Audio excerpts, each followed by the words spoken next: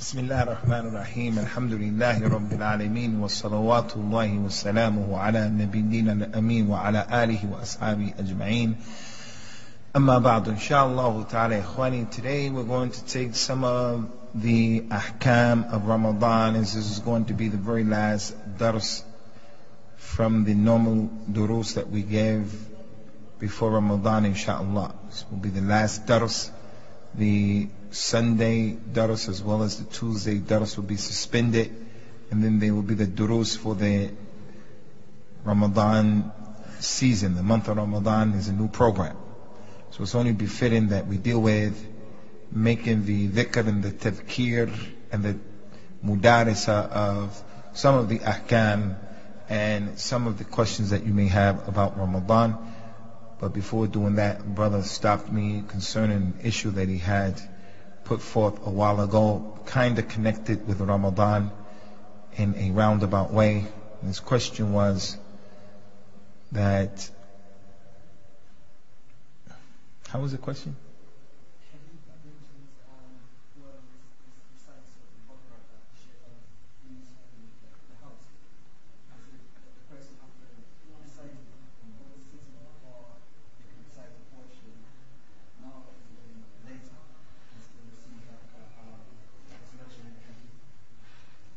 The hadith of the Prophet sallallahu alaihi wa ala alihi wa sallam,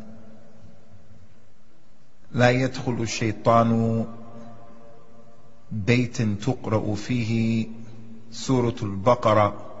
The shaitan does not enter into the house in which Surah Al-Baqarah is recited. The understanding of that hadith is that if Surah Al-Baqarah is recited, it doesn't necessarily have to be all of the surah, but if aspects of the surah were recited, then the shaitan will not have the ability to enter into that home. And what strengthens that point of view, that you don't have to necessarily recite all of the surah in order to get the fada'il of this particular hadith, is the fact that the Prophet sallallahu alaihi wa ala alihi wa sallam, in the famous hadith in Sahih Bukhari Muslim on the authority of Abu Hurairah radiyallahu anhu, when the shaitan came to him and he was trying to steal from the Baytul Mal, and he taught Abu Hurairah the greatest ayat of the Qur'an, which was Ayatul Kursi, which is in Surah Al-Baqarah. The Prophet ﷺ used to read Surah Al-Baqarah, and he used to say, "Man qara'aha kafathu laylatuhu wa yawmuhu." Anyone who reads this particular ayat by itself, it will be enough for him. He also told us sallallahu alayhi wa ala alihi wa sallam about the last two ayats of Surah Al-Baqarah, Amana ar-Rasulu bima unzila ilayhi min rabbihi, to the end of the surah. Man qara'ahuma kafatahu. Anyone who reads these two last ayat, they will be enough for him. So if any aspects of Surah Al-Baqarah were recited in a person's home, it is enough to prevent the shaitan from coming into the home. But obviously, the more that's recited, the better. The more that's recited, the better. Analyze a'la wa a'lam. Concerning the issue of the ahkam of Ramadan, a few things we want to bring to your attention, ikhwani, then we open up the door for your questions, inshallah. If there are any questions in the way of making preparations for Ramadan, that we want to remind you first of all of this golden opportunity of the blessed month of Ramadan that has a number of virtues, so many of them, as the Prophet told us sallallahu alayhi wa ala alihi wa sallam, as-salawatu khams wal jum'atu ila al-jum'a wa Ramadan ila Ramadan mukaffiratun lima baynahunna idha ijtunibat al-kaba'ir. When a person prays the 5 prayers every day, and when a person performs Salatul Jummah to the next Jummah, Ramadan to the next Ramadan, these are expiations of the sins of the person if he avoids the major sins. So the month of Ramadan is an opportunity for a person to wipe away the sagha'ir al-dhanub that he performed since the last Ramadan, and that shows the virtues, no doubt about it. In addition to that, the hadith of the Prophet sallallahu alaihi wasallam, "Kullu amr ibn Adam lahu الحسنة بأشر أمثالها إلى 700 ضعفا إلا الصوم. يقول الله تعالى إن الصوم لي وأنا أجزي به ترك شهوته وطعامه وشرابه لأجلي. He said that all of the deeds that Bani Adam does, those deeds are for him. Other people look at him doing them, other people knows that he's doing them, and the good deeds will be rewarded in accordance to what the person does from 10 to 700. Everything will be rewarded like that except the Sawm. And Allah Azza wa Jalla said that the fasting is for me and I will reward the fasting. The person, he abandons his desires, he abandons his food and his drink for me, so I will take care of it. So this is the one ibadah from the ibadat of al-Islam that Allah Azza wa Jalla takaffala bihi aw biha. Allah is responsible for rewarding the individual for it in its totality. Man sama yawmin fi sabilillahi ba'ad Allah ta'ala bihi wajhahu an nar jahannam sab'ina kharifa. Anyone who fasts one day in the cause of Allah, Ramadan or other than Ramadan, Allah will take his face 70 years, 70 seasons away from the hellfire. All of these are indications and examples of the virtues of as-Sawm fi sabilillah, Ramadan and other than Ramadan. So it is a golden opportunity. Again, I want to emphasize, Ikhwani, about that hadith of Abu Hurairah, that Allah Ta'ala said, as-Sawmu li wa ana ajzi bih.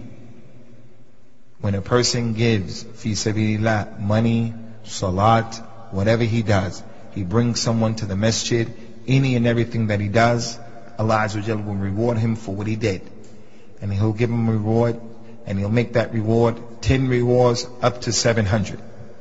So it has an added, a number of rewards that he's going to get that is ma'loom, it's known, from 10 to 700, with the exception of fasting. When a person fasts fi sabilillah, there is no known amount of times or numbers that Allah is going to reward that thing. Only the fasting is like that. Only the fasting like that. So we have a number of verses in the Qur'an and the authentic Sunnah that go to show us that when you do a good thing, Allah Azza wa Jal, He manifolds the reward for that particular thing. Like His statement, مَثُلُ الَّذِينَ يُنْفِقُونَ أَمْوَالَهُمْ فِي سَبِيلِ اللَّهِ كَمَثَلِ حَبَّةٍ أَنْبَتَتْ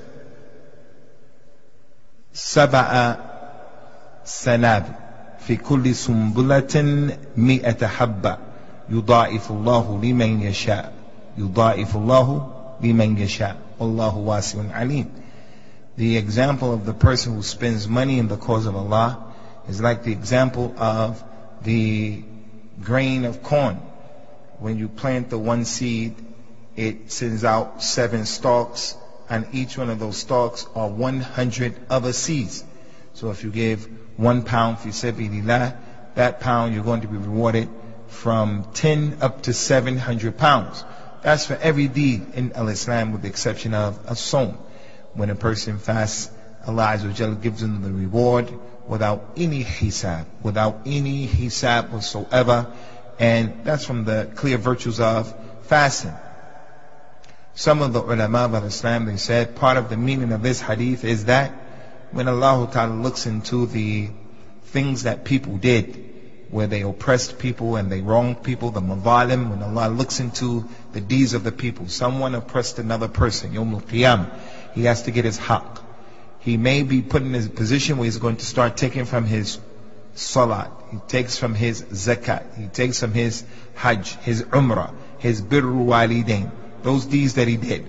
But Allah Azza wa Jalla will not allow for his Sawm to be taken from, because the Sawm is exclusively and totally and absolutely for Allah Azza wa Jalla. It is the manifestation in the ibadat of al-Islam, where the person is doing something clearly and only for Allah, because no one knows that you're fasting except Allah.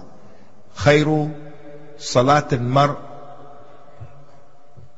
salatu fi bayti ila al-maktuba. The best salat that a person can make is the salat that he makes in his house where no one can see him, because he has ikhlas. It's between him and Allah.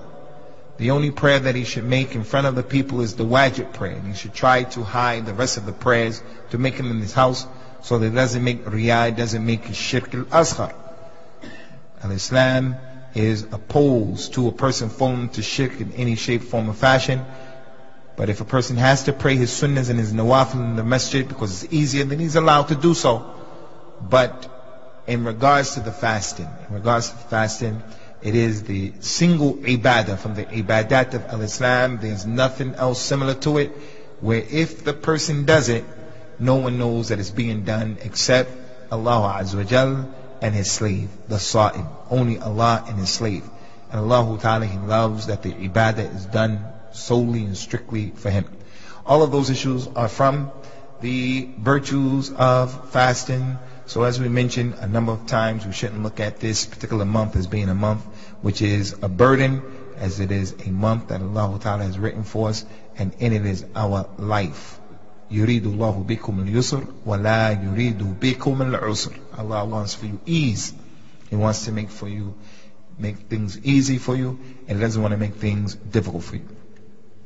First thing we want to mention concerning the ahkam, and reminding you of the importance of this thing, and the people are mutakasirun, mutahawinun in some of these issues that we're going to mention, and that's why we specifically chose these things, is the importance, ya ibadallah, of making the tabyid before you go to bed. Before you go to bed, that the people have to make a conscious effort of making the niyyah that he's going to fast tomorrow or for the duration of the month, because that's what the Prophet ordered us to do, sallallahu alaihi wasallam. He told us, "Man lam yubayyit as-siyam min al-layl fala siyama lahu." The person who did not make his niyyah to fast in the nighttime, then he doesn't have no fast tomorrow. This is especially for the fast that is wajib, like Ramadan, or if a person made an oath, if Allah delivers my child and my child has good health, I'm going to fast tomorrow. If a person does a fast that is wajib, then before the day of that fast, it is obligatory upon him to make his niyyah, and the niyyah, the place of the niyyah is in the heart. The niyyah is never said for any ibadah on the tongue in front of the people.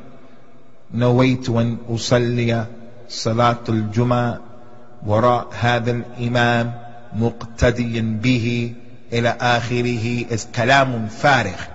Already we're ajim. I'm an ajim person. I'm an ajim. I became a Muslim. They used to give me a book I had to read how to memorize this dua of a niyyah. It's hard enough memorizing Surah Al-Fatiha in transliteration. Now they're going to put on top of me all of these dua and make me have to read those dua before I make salat. All of that, no dalil upon it. When the Prophet would pray, sallallahu alaihi wasallam, no one stood there. He said, Allahu Akbar, and then the person is sitting there saying, نويت أن أصلي صلاة الظهر خلف هذا الإمام مقتديا به. That's كلام فارغ. كلام فارغ. Yes, he told us sallallahu alaihi wasallam, إنما الأعمال بالنيات. All of the deeds will be judged by your intention, and your intention is just as important as the action itself. It is half of your ibadah that you're going to do, but nonetheless the niyat, the place of it, is in the heart. Even if a person is going to perform umrah or al-hajj, from the ahkam of performing an umrah and hajj is the person makes the talbiyah, labbaik lahumma al-hajj or labbaik lahumma umrah. That's not your niyat, it's the talbiyah, and there's a difference between the two. So the important thing is that we understand that you have to make your niyat the night before fasting, and the niyat can be made one of two ways. The person can do it every single day, every single night, or he can do it at the beginning of the month. This is the month of Ramadan, and he has in his mind the niyat that he's going to make, and so forth and so on. The reason why this is important is because he used to wake up sometimes, sallallahu alaihi wasallam, and it would be after Fajr time. He would go to one of the homes of his wives, and he would ask them, do you have any food? They would say, we don't have any food. He would say, then I'm fasting today. Then I'm fasting today. But that's the fast of the nawafil. So if a person in these days of Sha'ban, he realized he didn't eat all day since Fajr time, and it's almost Maghrib, 15 minutes before Maghrib, 30 minutes before Maghrib. He didn't eat. He says, I didn't even eat today. Okay, my need, I'm fasting today. He'll get the reward of fasting on that particular day, because the Sawm that is from the Sunnah or the Nawafil, you don't have to make a niyyah, as the Prophet shows, sallallahu alaihi wasallam. But the Sawm that is wajib, it requires the niyyah.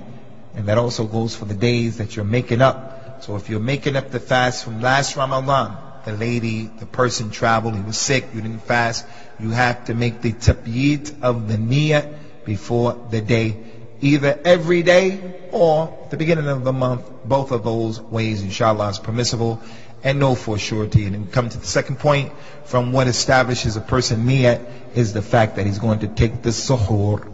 He's going to take the suhoor. The fact that he gets up early in the morning is a proof and an indication that his niyyah is that he's going to fast. Similar to the wudu. Why does the man not have to stand behind the imam and say, I intend to pray Salat al-Dhuhr behind this imam as a follower? Why is that kalam farigh? It's kalam farigh because when he was in his house and he made wudu, that was part of his niyyah right there. He's not making wudu to cool himself down from the heat and the weather. He's making wudu to go to perform the salah. Similar to that is the suhoor. So that shows us one of the important aspects of the suhoor. So I remind you, brothers, of the importance of the suhoor. In addition to it helping to establish a person's niyyah, the importance of the suhoor is that the Prophet ordered it. He said, sallallahu alayhi wasallam, inna ma'shar al-anbiya umirna bi thalatha. All of the prophets were ordered to do three things. All of them, without any exception. And one of the things that they were ordered to do was, the first thing he mentioned, ta'khir as-suhoor, that you should delay the suhoor, that you should take the suhoor. It is a part of the etiquette of fasting and from the ahkam of fasting. So from that hadith and the ayat, كُتِبَ عَلَيْكُمُ الصِّيَامُ كَمَا كُتِبَ عَلَى الَّذِينَ مِنْ قَبْلِكُمْ لَعَلَّكُمْ تَتَّقُونَ. Fasting has been prescribed upon you as it was prescribed upon those who went before you. We get an understanding that all of the people, they fasted before us, all of them, and all of the prophets fasted before us, and we also fast. And there are also indications, ikhwani, that they fasted in the blessed month of Ramadan. From the virtues of Ramadan is the hadith of the Prophet sallallahu alaihi wa ala alihi wasallam, unzilat suhufu Ibrahim أول ليلة من شهر رمضان وأنزلت التوراة لست مضت من رمضان وأنزل الإنجيل ل13 خلت من رمضان وأنزلت الزبور ل18 خلت من رمضان وأنزل القرآن ل24 خلت من رمضان. From the virtues of Ramadan is that all of these 5 books have been revealed. The parchments of Ibrahim, they were revealed to Ibrahim, the Khalil of Allah, the first night of Ramadan. And the Injil, the Torah was given to Musa after 6 days passed in Ramadan. And the Injil that Isa ibn Maryam was given to him after 13 days passed in Ramadan. And the Zabur of Dawood was given to him 18 days after Ramadan began. And the Qur'an was given to me, the Prophet ﷺ, after 24 days had passed in Ramadan, which is a dalil that the 25th is the day of Laylatul Qadr. That's one way of understanding the hadith. The 25th is Laylatul Qadr. And another way of understanding it is, it was revealed after the 24th, so it could have been the 25th, could have been the 27th, could have been the 29th. Allah is A'la and A'lam.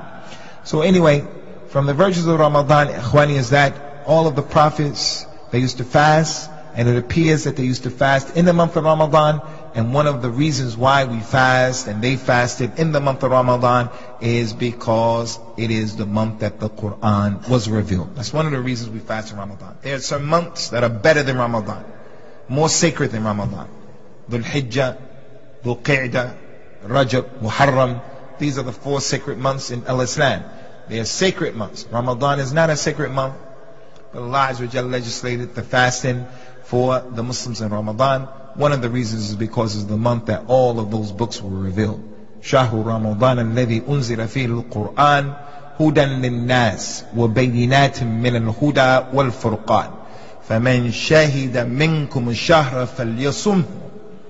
The month of Ramadan is the month in which the Qur'an was revealed as a guidance to mankind, and the bayinat, the thing that makes clear for the people and guidance. So anyone who is there, you're present in your home during Ramadan, then fast. This fa, فَمَنْ شَهِدَ, or مَنْ شَهِدَ الشَّهْرِ, وَمَنْ شَهِدَ مِنْكُمُ الشَّهْرِ فَلْيَصُمْهُ. This fa is the fa as-sababiyah. Because you were here and it is Ramadan, then it should be a day that you fast. So the suhoor is from the etiquette. It shouldn't be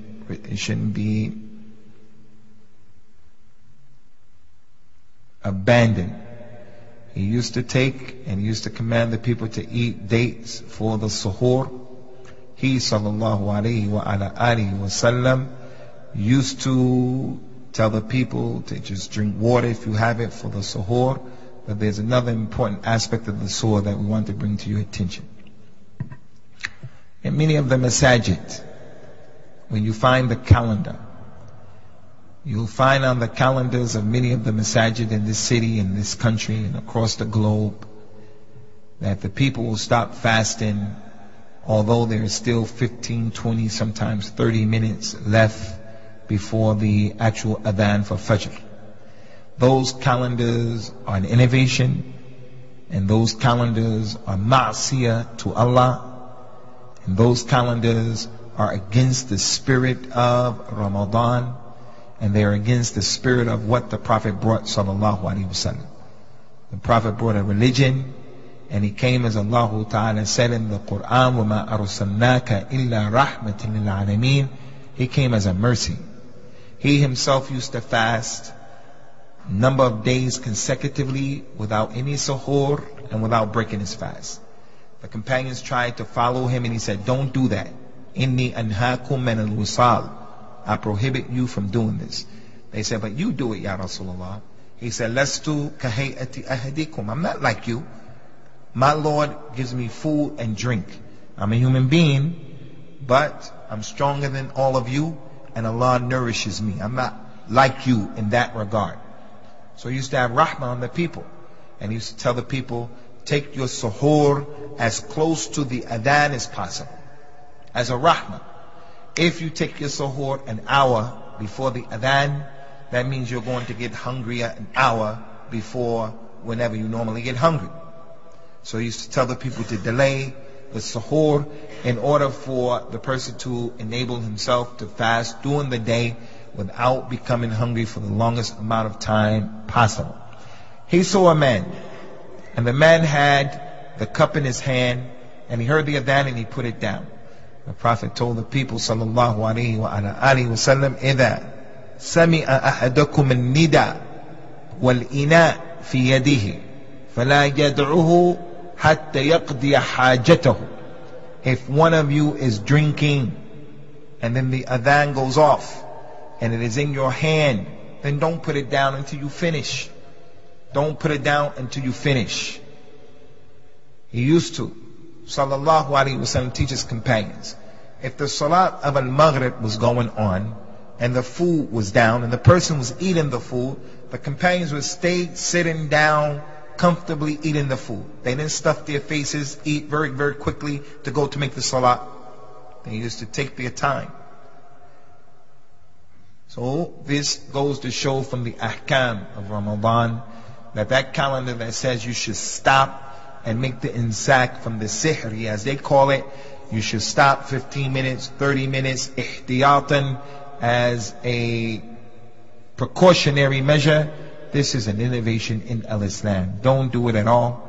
But that's not to say that the person should put their food down 2-3 minutes before the adhan.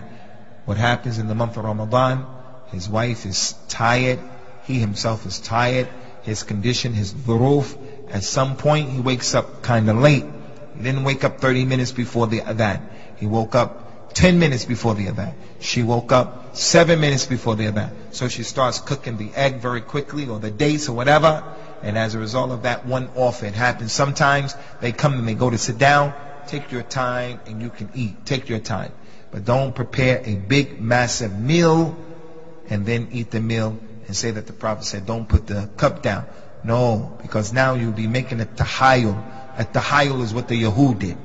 The Yahud, they throw the nets out on Friday, and the nets catch the fish all day Saturday. The Yahud come, they reel in the nets with all the fish. They say, we weren't fishing. We weren't fishing. And they play games like that. So if the person every day he comes and he says, you remember the hadith of the Prophet ﷺ, if the adhan goes off and you hear it, don't stop eating. So you make the food 2-3 minutes before the adhan and you eat using that hadith. This is something where a person is playing around with his deen. The other thing that we want to mention to you, brothers, inshallah ta'ala, is some of the things that are not permissible from the mahdhurat that we have to be careful about concerning the Sawm of Ramadan. And there are a few things, not very many, but a few. One of them is that we should understand that the real fasting in Al-Islam is not the fasting where we just are not eating and we're not drinking. Those people who they don't eat and they don't drink that which is halal. They refrain from eating and drinking that which is halal.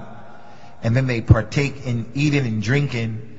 Eating was haram, like the flesh of people, making ghiba, qila, waqal, al-laghu, al-rafth, and they doing all kinds of things with the lisan.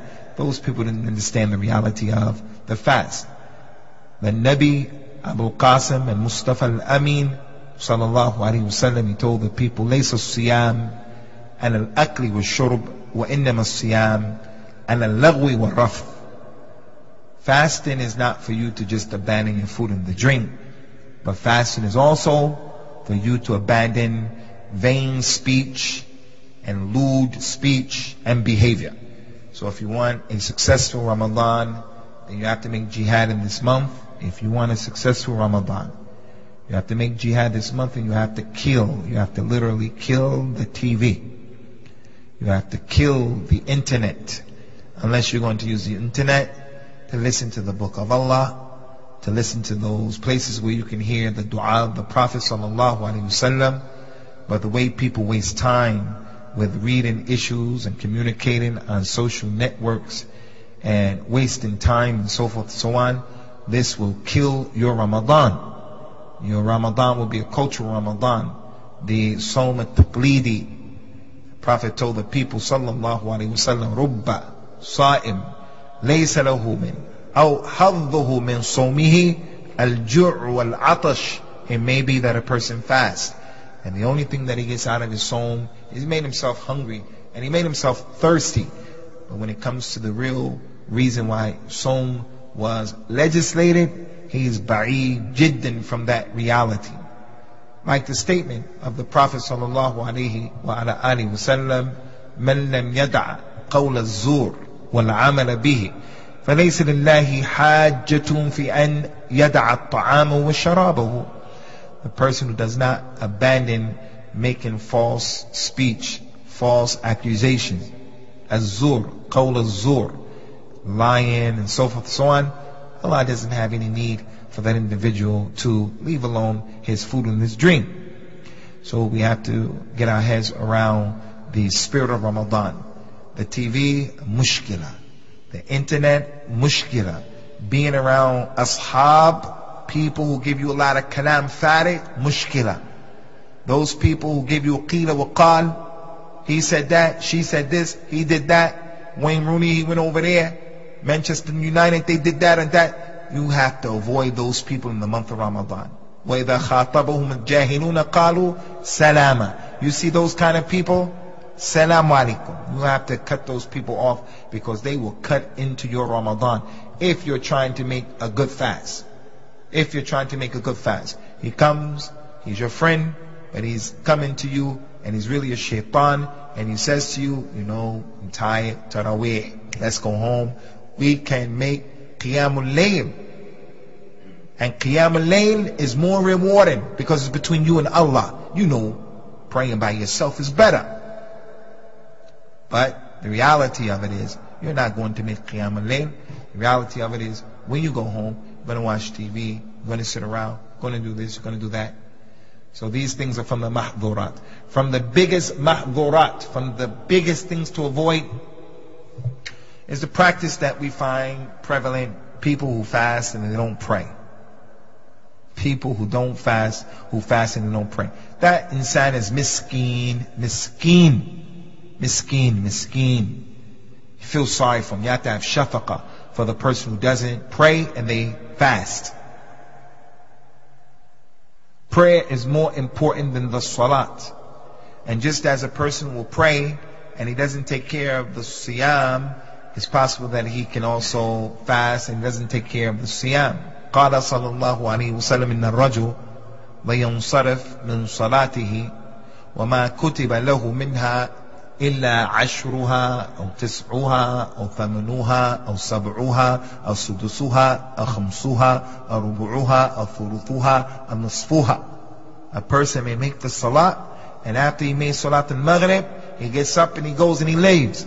That maghrib, all he got from that maghrib was 10%, 20%, 30%, depending upon where his mind was.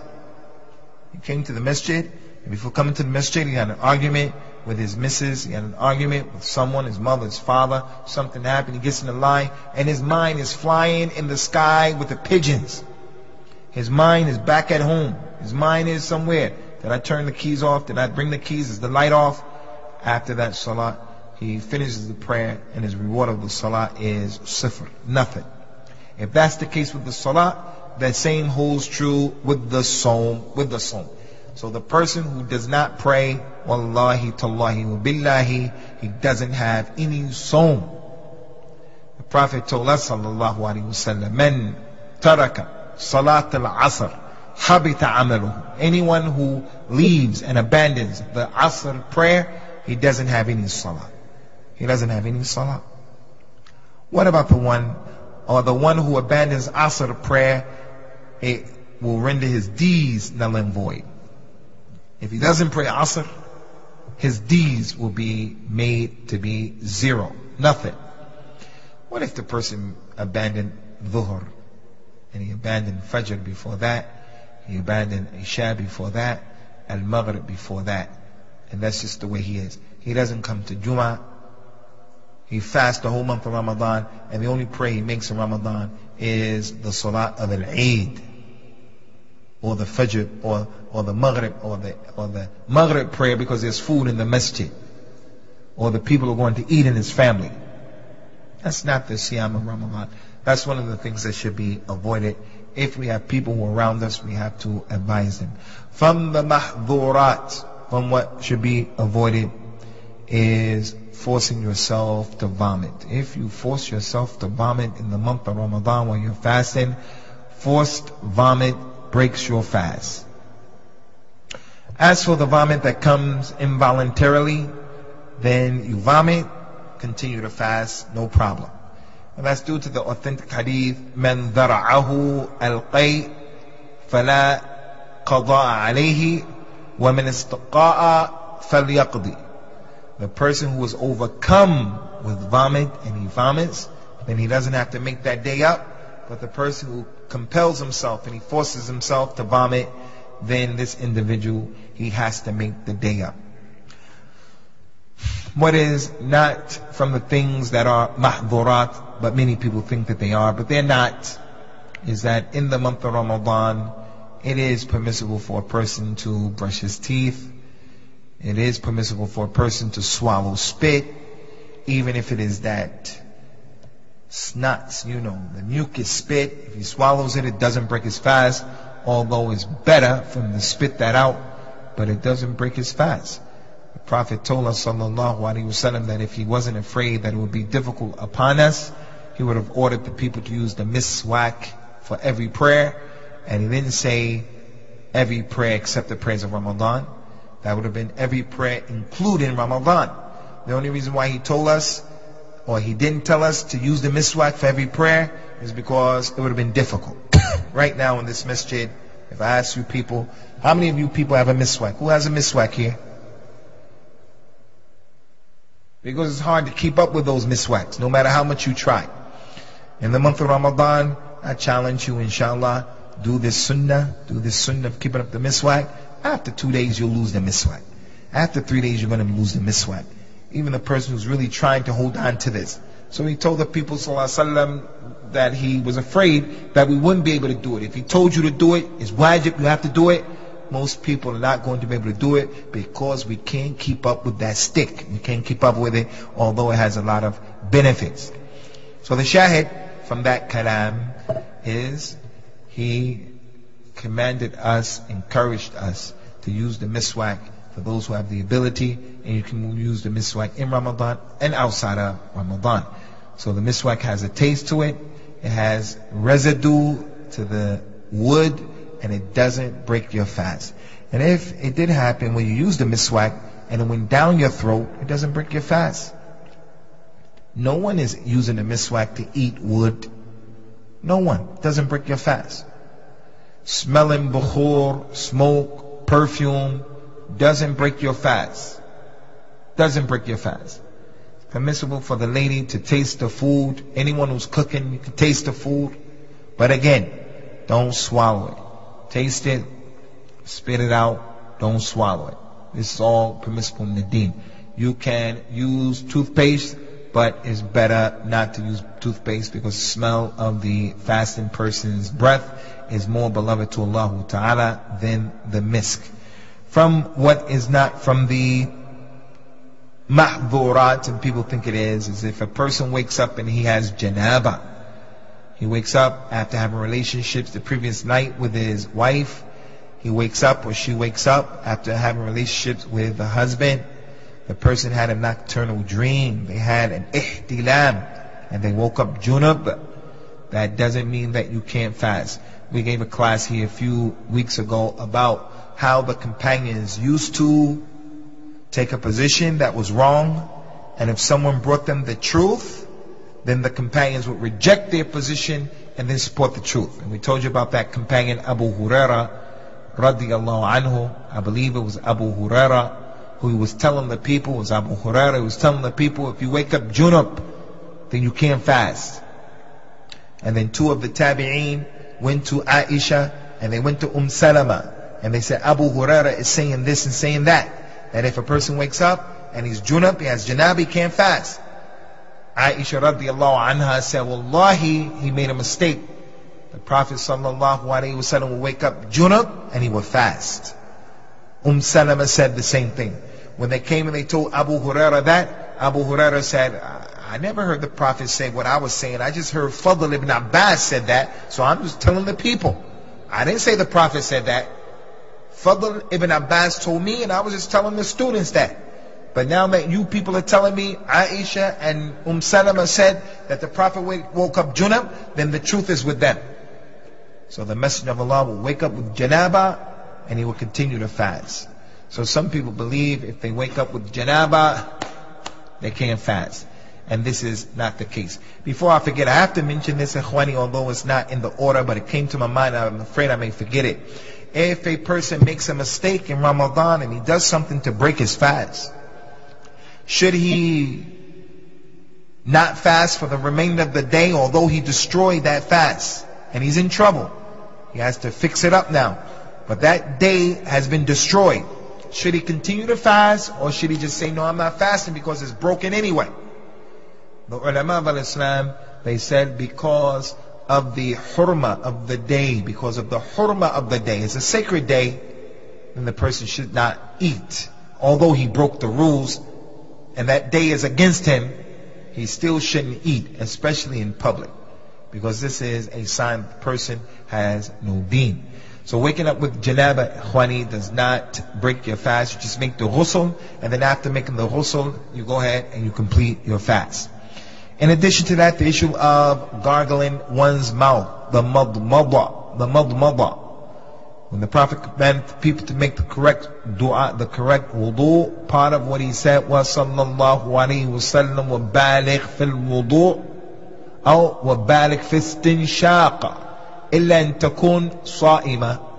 When you make wudu, make a good wudu, and when you do your nose, the istinshaq, put a lot of water. Normally when you make wudu, put a lot of water or get enough water and make sure you get it up your nose, get it in there and blow it out. Except if you're fasting, he said. Except if you're fasting. So when you're fasting and you put the water in your nose, you shouldn't bring it up a lot like you normally do. Maybe just get it in the tip of the nose and blow it out. But if the water accidentally went down the khayshum of a person, it doesn't break his fast. Again, because no one in his right mind is going to try to get nourished by drinking water through his nose. No one's going to do that. Although the kuffar, who go to parties and hang out and they drink and they go to clubs, they drink vodka through their noses. That's what they do now. The princes of this country, that's what they do. They take shots of vodka, akramakumullah, and they drink it through their nose as a way of having mubalagha and just partying and being wild and wilding out. Nas'alullah al-afi wa salam. The issue of kissing a person's wife also has to be mentioned because it's from the ahkam of the Ramadan. Our Nabi and our Rasul sallallahu alaihi wasallam used to kiss his wife and show affection to his wife, Aisha, and then he would go out and make salat while he was fasting. But Aisha used to tell the young men, don't do it. They would say, but the Prophet did it, even you said he did it. And she would tell the people, "Innahu kana amlaku li irbihi minkum." He used to control his desires better than all of you. An older man came and said, "Ya Rasulullah, I kissed my wife. Is there any problem with that?" He said, "No, it's no problem. No problem. It doesn't break your fast." Then a young man came and said, "Ya Rasulullah, what about me? Can I kiss my wife?" He said, "You don't kiss your wife. You don't kiss your wife." And he said, "Why? You said that to the old man and you said that to this other man." He said, "Because the sheikh, he is amlak, he has more power over his desires than the young person." And for this reason, ikhwani, scholars of Islam used to dislike for people to get married in the month of Ramadan. Don't get married in the month of Ramadan. If you get married in the month of Ramadan,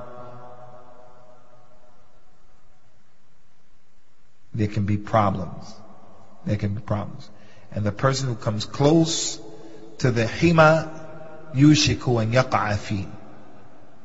The king, he has an area. That's the grass of the king. Don't let your animals go close to the grass. You gotta hold your animals far, far back. The Prophet says, sallallahu alayhi wa sallam, the one who allows his animal to graze close to the grass of the king, sooner or later the animal is going to walk in that area. So in the month of Ramadan, stay far, far away from this area altogether. Just don't get married in this month. Set the wedding for another month, because if the person were to get married in the month of Ramadan, there can be potential problems. In addition to what has proceeded from the ahkam of the Ramadan al-Mubarak is the issue of the iftar, the futur, and breaking the fast. We told you that he said all the prophets were commanded to do three things. One of them was to delay the suhoor in the morning. The second one was to be quick in breaking the fast, having the iftar, quick. So once the adhan goes off, you start eating. Don't make dua, don't make salat, don't do anything. As soon as the adhan goes off, you eat, and that's it. And then after that, you make salat, you make dua. Some of the people, they know that the dua of the sa'im is accepted, so the mu'adhin is making the adhan and the individual is making dua. This is against the sunnah, and this is not what Allah wants from you at this particular time. The best ibadah at this particular time is to break your fast. And the best thing to break your fast with are the dates, the barakah of the tamr, or the timr as Somalis say. So you break your fast with dates. If you don't have dates, then with water. You don't have water, then you can break your fast with anything.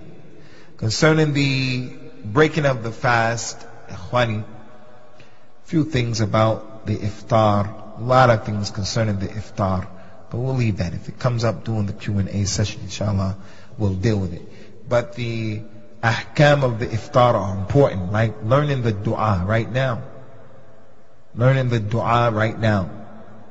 He said specific things, so take the time out right now to say it. If you know it in Arabic, alhamdulillah, fabihi wa ni'ma. If you don't know it in Arabic, then you can say the thirst has gone away and our veins have become moist and the reward has been established by the permission of Allah. ذهب الظمأ وابتلت الأروق وثبت الأجر inshallah. How is a Muslim all this time and he didn't memorize the dua of fasting yet? Take the advantage of these last few days. 3 lines, 3 simple lines he can learn. He starts Salat al-Fajr, learn the first line. ذهب الظمأ. Then at Dhuhr time, وابتلت الأروق. And then at Maghrib time, وثبت الأجر. Inshallah. And then after Isha, he just goes over, and he puts them all together and he has it before Ramadan. As for those other du'as, Allahumma laka sumt wa ala rizqika aftart, then this is not authentic. It's better to avoid it and just stick with the sunnah of the Prophet sallallahu alayhi wa ala alihi wa sallam. Last thing we want to mention, ikhwani, is as the ayah said, we mentioned, yuridu Allahu bikum al-yusr wa la yuridu bikum al-usr. Allah wants to make things easy for you. He doesn't want to make things difficult for you. In the month of Ramadan, if you're traveling, you don't have to fast if you don't want to fast. Laysa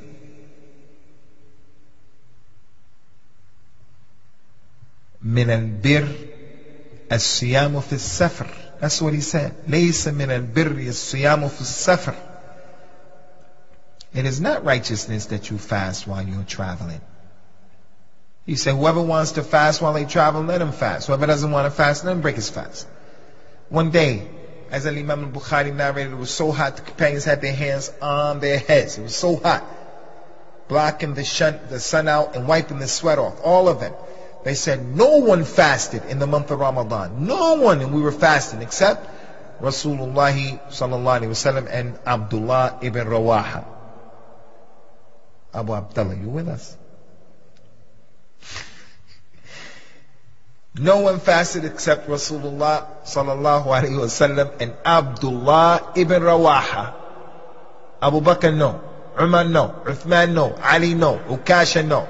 Just the Prophet and one other companion.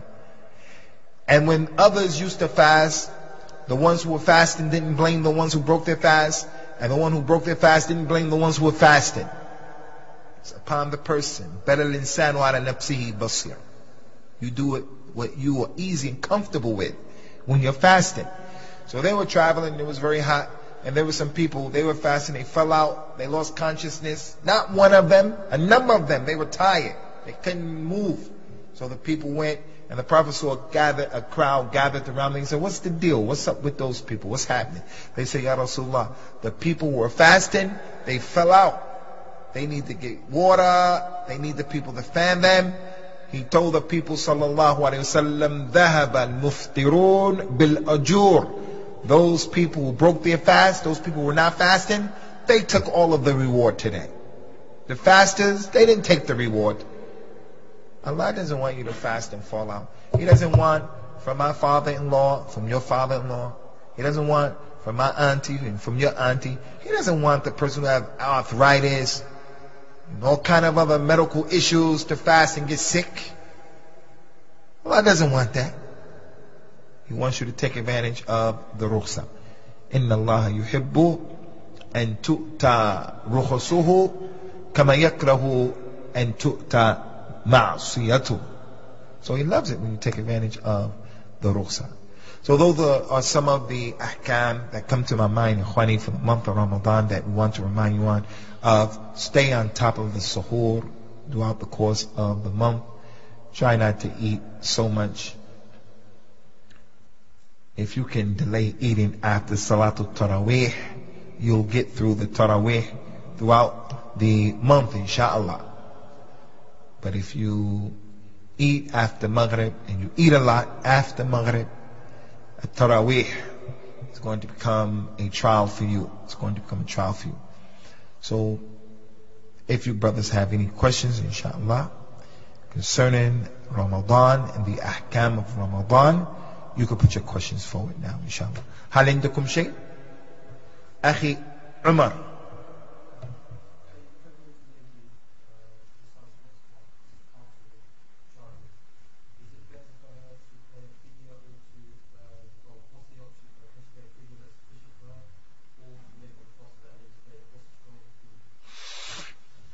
For the lady who is pregnant or the lady who is breastfeeding, there's ikhtilaf between the scholars. I don't like saying to people there's ikhtilaf and just confusing the people. So what? There's ikhtilaf. We respect that there's ikhtilaf. What we need to do is, what's the final opinion? The best position, inshallah, is the position of the companions, Abdullah ibn Abbas, Abdullah ibn Umar, Anas ibn Malik.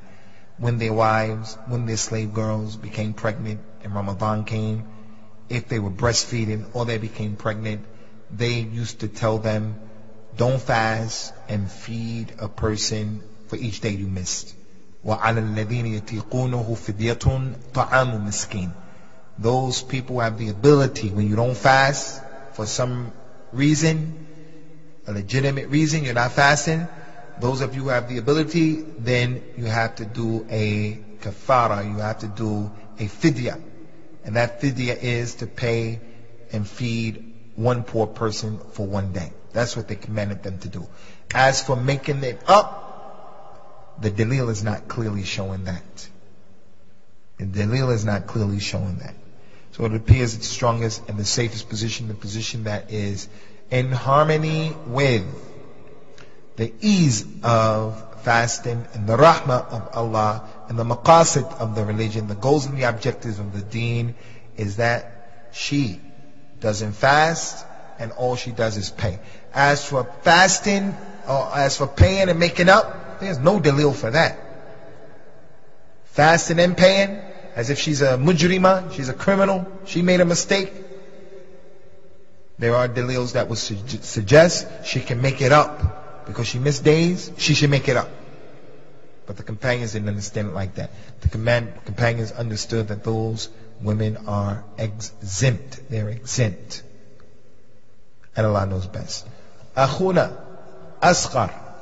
Alaykum salam. Cupping, blood. Cupping, at the beginning, the Prophet sallallahu alayhi wa sallam, he said, "Man ihtajama wa huwa sa'im falyaqdi." The person who takes blood out and he's fasting, then let him make it up for Ramadan. That was abrogated. Nasakh.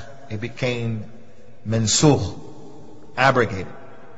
So we know that an abrogation is part of our religion. Some people from the people of Al-Ahwa, from the Mu'tazila and the Rafida, they don't even believe that anything can be abrogated. They said, how can something be abrogated? That's playing with the religion. Allah legislates something and then abrogate it. Allah does what He wants to do. What are you talking about? And that's one of the issues that was abrogated. وَمَا نَنْسَخْ مِنْ آيَةٍ أَوْ نُنْسِيهَا نَأْتِ بِخَيْرٍ مِنْهَا أَلَمْ تَعْلَمْ أَنَّ اللَّهَ عَلَى كُلِّ شَيْءٍ قَدِيرٌ. We don't cause an ayah to be abrogated or to be forgotten, except that we bring an ayah that is better within it or similar. Don't you know that Allah is able to do whatever He wants to do? يَمْحُ اللَّهُ مَا يَشَاءُ وَيُثْبِتُ وَعِنْدُهُ أُمُّ الْكِتَابِ. Allah wipes away whatever He wants to wipe away. He'll wipe a people away if He wants to do that. He'll wipe a person's sins away if He wants to do that. He wipes a person's good deeds away if He wants to do that. If it was written that you're going to die at 50 or 60, if Allah wants to wipe that away and you die at 70, 80, this is what He wants to do. And the Ummul Kitab is with Allah Azza wa Jalla. So abrogation is from the deen. Abrogation is from the deen. The Qur'an abrogates the Qur'an. The Qur'an abrogates the Sunnah. The Sunnah abrogates the Qur'an. The Sunnah abrogates the Sunnah. No doubt about that. So the Sunnah abrogated the Sunnah in this event, in that at the beginning he used to say, if you make hijama, then you have to make up the fast. But then later on, he himself made hijama while he was fasting, and he didn't make it up, sallallahu alayhi wa ala alihi wa sallam. He said at the beginning, the person who makes hijama, he has to make it up. And then he himself, sallallahu alayhi wa sallam, took that ruling off, and Allah knows best. From that ruling, ikhwani, also, if a person goes to the hospital, and in the ma'mal, the fahs, in the laboratory, you guys say laboratory, in the laboratory, if they take from you blood to see if you have malaria or something, whatever, and they take blood, you donate blood, that does not invalidate a person's fast. So the hijama doesn't stop the fast, and Allah knows best. Any more questions, Akhwani? Akhi Jingir. Alaikum salam.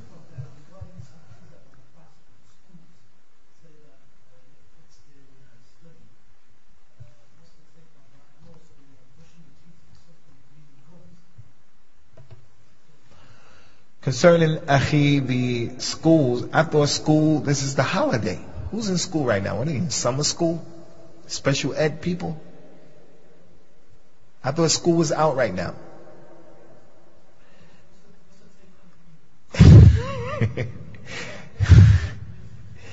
If the child is in school, he should try to fast. If he can handle it, let him handle it. If he can't handle it, and he's not at the age where fasting is an obligation upon him, then he doesn't have to fast.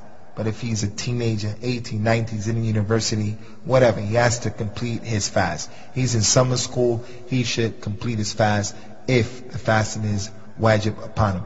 As for a person who suffers from bleeding gums, then you should not agitate the problem and cause it to exasperate. You shouldn't do that. But if blood is in your mouth and you swallow it, it doesn't break your fast. Because the rule of fasting, ikhwani, when something goes in order for it to break your fast, is that it is something that nourishes you. It's something that you're taking for nourishment. Like the smoking patch. It doesn't break your fast. Although that thing, whatever it released, those chemicals that are released, they go inside your body. But you're not using that to get nourished. So it doesn't break your fast. But if you take some kind of needle injection in order to become nourished, to become hydrated, you take some insulin or something like that and it's going in and you get strength from it, then that makes your fast null and void, renders your fast null and void. Allahu A'lam. Any more questions, Akhwani? Fadl Samba. Samba from Gamba, Gambia.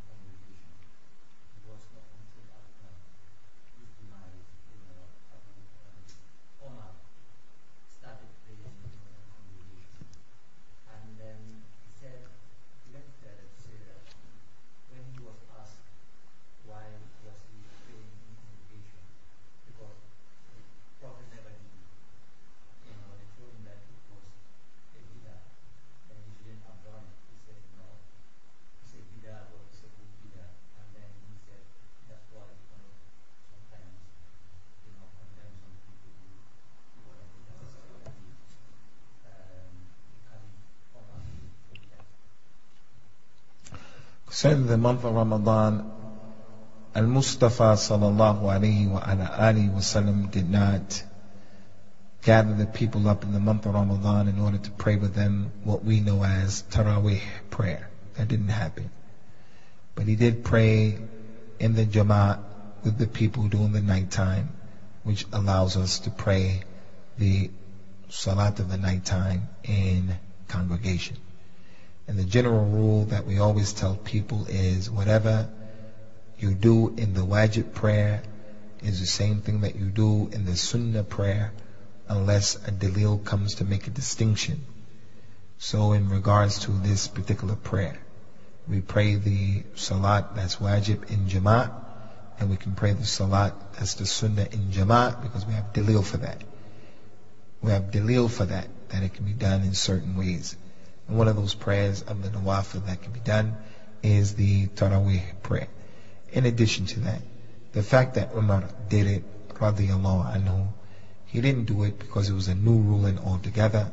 He did it because it had never been done where the people had been gathered up like that particular way, and he prevented them from being divided in the masjid, 3 praying over here, 7 over there, 2 over there, 1 over there. He put them all together and made 2 separate jama'ats with them, and he said this is a good innovation. When the companions saw what happened, they remained silent. The fact that they remained silent to what Umar did is ijma'. So it in itself is a dalil. Plus the Prophet told us, alaykum bis sunnati wa sunnati al-khulafa ar-rashidin al-mahdiyin min ba'di. Take my sunnah and sunnah of the khulafa ar-rashidin after me. The lady came and said, Ya Rasulullah, what happens if I don't find you, if you're dead? I have issues to ask someone in my deen. What should I do? He told her, sallallahu alayhi wa sallam, iqtadi billadhini min ba'di. Then you should follow the 2 people who come after me, Abu Bakr and Umar. So the fact that the companions all agreed to it shows that it is a dalil in the deen. It is a dalil in the deen. And that's why we stressed and we emphasized, ikhwani, about the issue of the nasakh, the abrogated issue. The Qur'an abrogates the Qur'an abrogates the Sunnah abrogates the Qur'an, the Sunnah abrogates the Sunnah. But the ijma' of the companions or the ulama can't abrogate anything. Qiyas can't abrogate anything. Istihsan can't abrogate anything. These things can only be abrogated by the 2 sources that are divinely revealed by Allah subhanahu wa ta'ala. So innovations are innovations, and there are no good innovations in the deen. What Umar meant by good innovation is that the Prophet himself, sallallahu alaihi wasallam, did not do this particular thing this way. But there was a precedence in that he prayed with the people one night, then he prayed with them the second night, and then the third night they all gathered. A lot of people, and they didn't come. The morning after, he said, I was afraid it would become wajib upon you, and then you wouldn't be able to do it. So it showed that they prayed the night prayer in Jama'at. So you can do it in Ramadan, no problem. And Allah knows best. Any more questions, Akhwani Fillahi?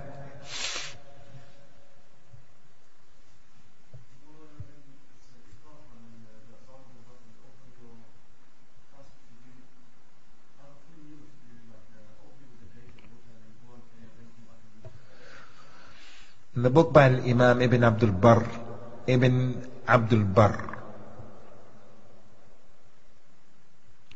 he wrote a book called Kitab al-Tamheed, which is the explanation of the Muwatta of Imam Malik. He brought some of the statements of the Tabi'een and the people of the past, who they would eat a full meal and then they would pray as long as the salat time was still in. But what is the general rule and practice of the Muslims across the globe is to break your fast with something khafif, light, and then eat the proper meal. But if a person wanted to eat the full meal, it's permissible. No one can say to him that it's haram. As Allah Ta'ala mentioned in the Qur'an, ثُمَّ أَتِمُّ الصِّيَامِ إِلَى اللَّيْلِ. Complete the fast until the night time comes. Once Maghrib comes, you're allowed to eat. You can eat a date and water, which is the sunnah to eat a date, or you can eat the full meal. And then after full meal, as long as the salat time is in, you get up and you pray. Get up and you pray. No one can come and say that's haram. That's haram. And that happened to me one time with some people in America. That people used to eat the full meal. They were African Americans. They didn't have a lot of knowledge about the religion. They were new to Islam. They were just barely out of the nation of Islam. And they used to eat the full meal. And because one of our brothers didn't have any knowledge, he was telling them it's haram, you don't have any fast, people are astray, and so forth and so on. No, you're going overboard. Some people used to do that. So it is permissible. Akhi Umar.